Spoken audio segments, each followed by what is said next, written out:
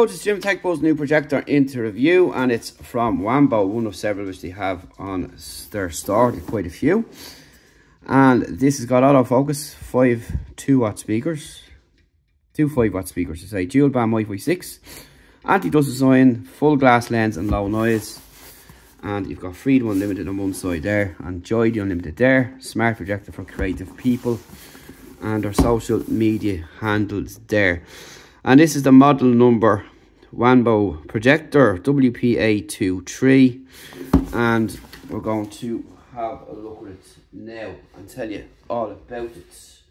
It also goes under the Wanbo X-2 Max name as well, but we'll leave a link below to where you can pick it up and check it out. So let's get it out of the box firstly and have a gander.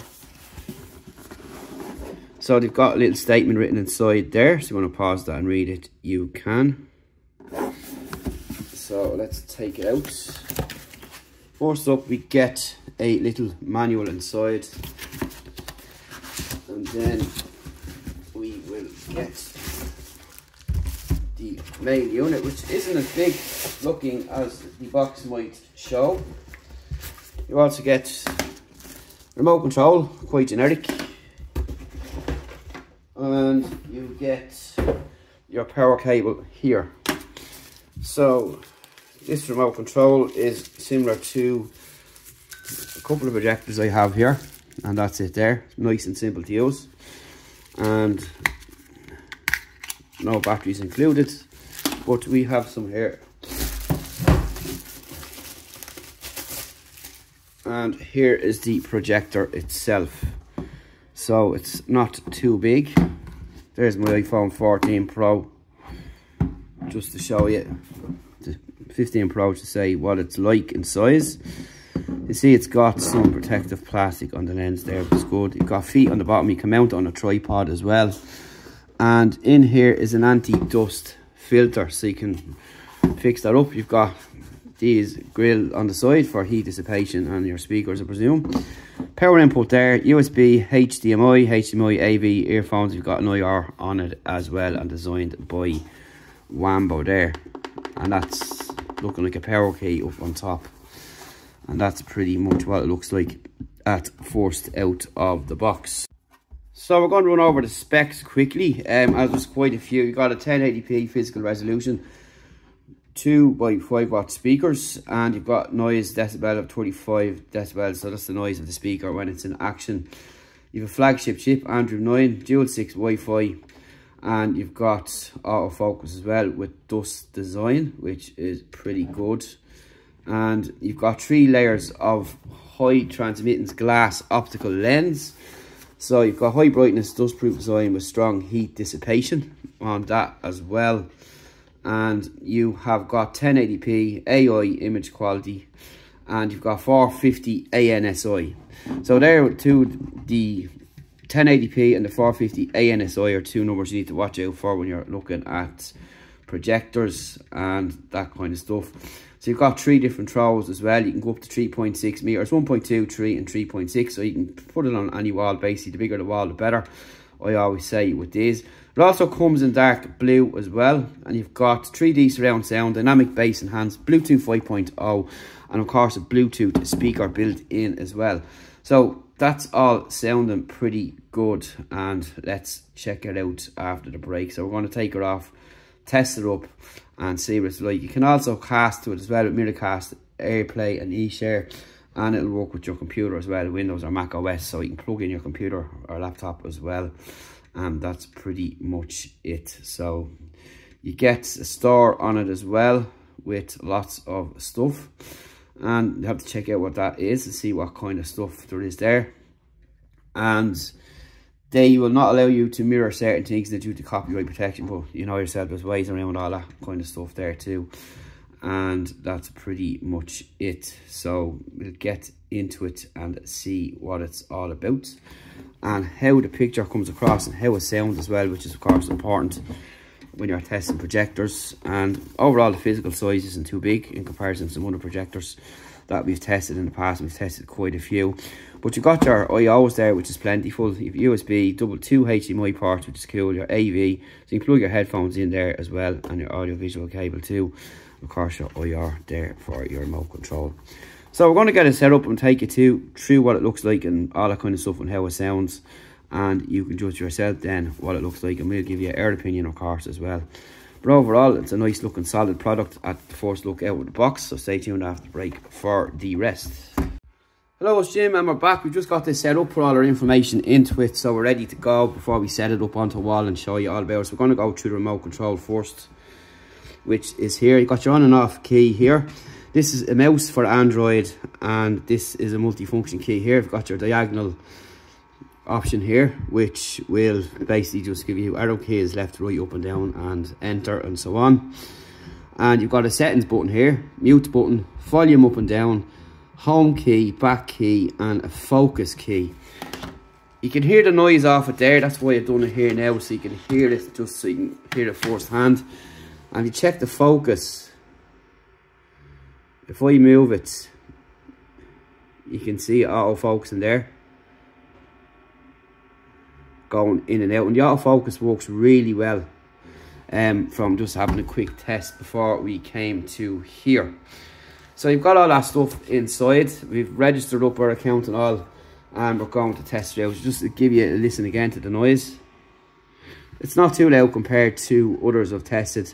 You can see you get good heat dissipation here, and of course these also act as your speaker as well. And remember, you can mount it, so if I just even pop it onto here, it might give us a picture on the wall.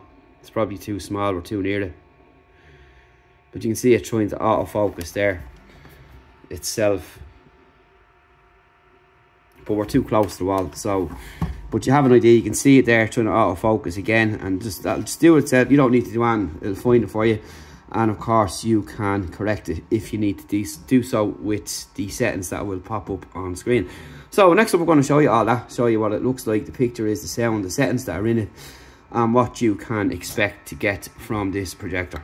Okay, so it's time to test this now. I'm going to power it up and let it start up there and show you what it's like from its initial start up to autofocusing itself, so you can get a general gist of what's going to happen, which is pretty cool. And once you have a nice wall to project onto, or white screen, this is the wall I typically have my projector on. So you can just watch this now and see it start up, and we can get going and give you some samples. Now the speaker mode is built in on this. Now you won't find it on the settings, which we're going to go through now. It's actually on the close down option, which we'll show you now in a second. So here's the autofocus now.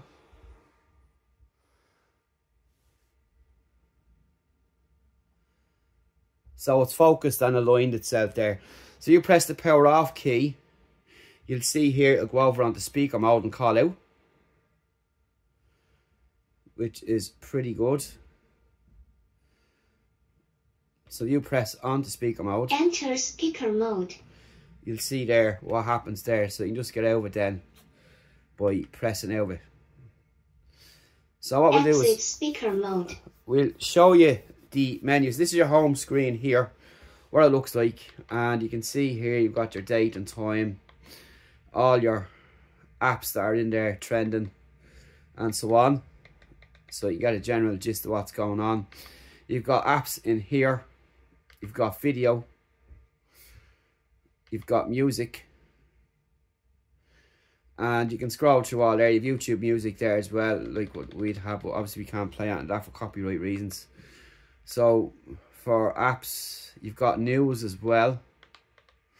So if you go into news, you can go into your news there and see what's in there. And you can see them all loading up there now. And let's just see if BBC will work. Probably won't.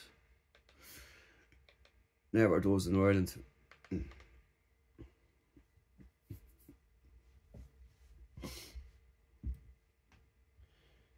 So that's your news in there, and you've got screenshots. So that's just basically it there on the screenshot. Right, so you've got your Bluetooth settings in here. As I was mentioned earlier on, you won't find your speaker in here. See, IB headphones connected there. Listen to this with headphones is excellent. So you can scan your device there and pair it with anything else. So in here then you've got Apple projection settings. So you've got projector mode, so you can topple this around whatever way you want there as you can with most projectors today. Your gyro horizon. So you can put the projector on the level of platform and complete the connection with when clicked the OK button. So you just do that there. So you got your keystone there. So you got automatic, side, manual, and automatic again. Now you got 4-point keystone as well. So you can adjust that by toggling up on the controls. This will just reshape it like you can see there. Bring it in and out, which is cool. And we go back out of that and you'll see there that there you've got your motor focusing then. So this Wanbo focus here is similar to HDMI if you're familiar with projectors, and you've got autofocus in there which is on or off, so you can just turn it on or off if you want to do that. So either or is up to you. So I'm just going to put that back to where it should be, like there. So that's all your settings in there. So you got projection mode, gyro horizon, keystone advance, and horizon keystone. So you go back out of that menu there. You've got your application setting there, which is the media service inside. You've got about and other settings then. You've got your input sources. So you've got HDMI 1 and 2, your USB, AV, and of course you've got your Bluetooth connection as well. Your power options there, so you've got standby, direct. Your scheduled time down, you want to turn it on or off. So you can go up to 240 minutes. And your screen time or wait time is there as well. So you just put back on to 10. Your picture mode. So in your picture mode, you've got vivid. So we'll go back up to standard. You can see that picture changing. So go to vivid. Soft. Computer mode. Now it might come across as good recording it, but it's coming across really good here. And then you've got your brightness settings in there, clarity, contrast, and saturation. So I always keep mine on vivid, which I find the best. It's just me. Everyone is different. So you got your sound mode, you've got movie, sports, user, and standard, news. So you've got all those options in there. And your volume control, which of course will be on the bottom there, which you can see now. So that's pretty much that there. You got your language setting, your date setting, and of course your network settings as well. And that's pretty much what you're going to find in the settings application there. And you've got a home key then, which will just bring you back home onto the home screen here. And then you can go through whatever apps that you want to go into and look at. You've also got mirror cast as well. You can cast from your phone. In here you'll find your speaker mode as well, but it should be in the menu for Bluetooth, but I don't know why it's not there, but it's nothing big. You've got Chrome, so you can use this for an internet browser as well, which is pretty cool. And of course your mirror cast there as well. So what we'll do now is go back to apps up here and home, and we'll go into YouTube. So what we can demo is one of my own videos, probably the best thing to do, so that we know copyright strikes. And we can go into my account and we'll scroll down there. We'll go into the library. So we'll check something out there. We'll go into this, for example, to give you a demo of the sound and the picture.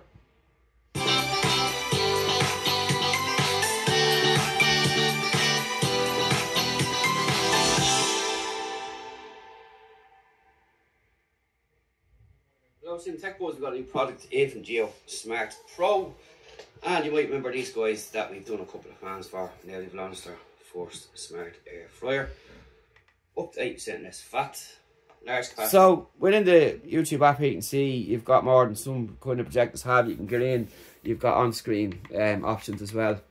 There you can go to the channel, you can dislike, like, comment, all that kind of stuff. Some projectors miss this feature here, but not this one. But that's how it's going to sound and how the picture's going to look. I'll just try and find something else, because one won't be really enough, but it's just kind of giving you some kind of sample there that won't get me in trouble with YouTube. And then we'll give you some sound samples then. So you can connect your console to this as well if you have any. And gaming is pretty cool, of course, if you want it on the bigger screen. And we'll go back down to the library.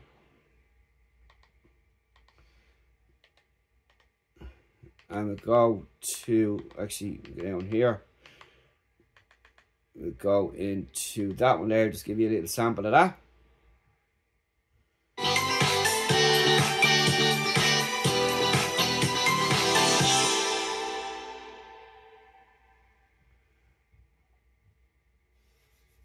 Okay, it's Jim back with the Emporia, the latest device from them, which comes with this nice cover case you would have seen the unboxing. We're going to go through the setup process now and show you what it's all about.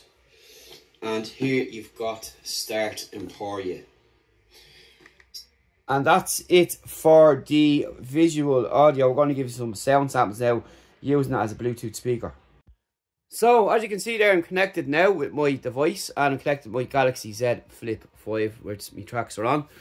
And I'm going to give you some samples now.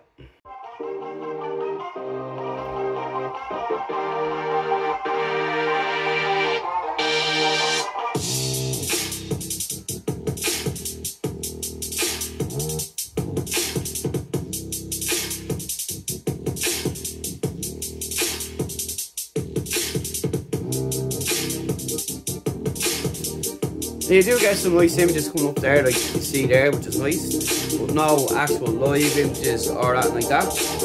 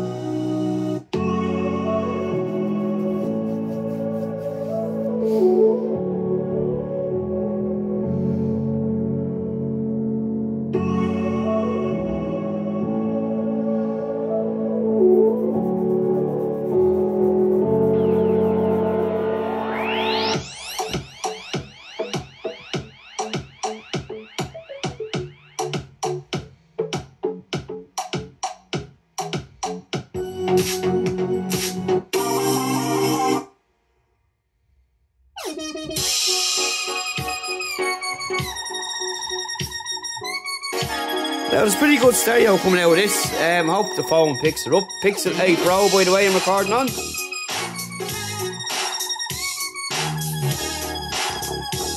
But it's nice and loud, nice and clear, not tinny, not fuzzy, no distortion. Excellent.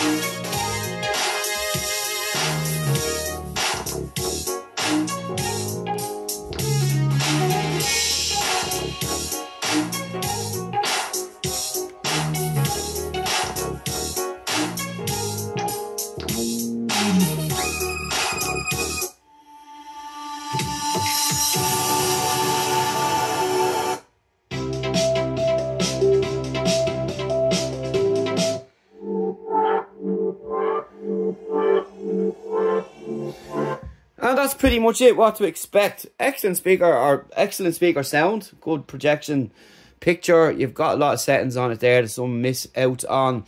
Overall, in general, you can't really go wrong for the price. And that's it for now. Thanks for watching. See you soon.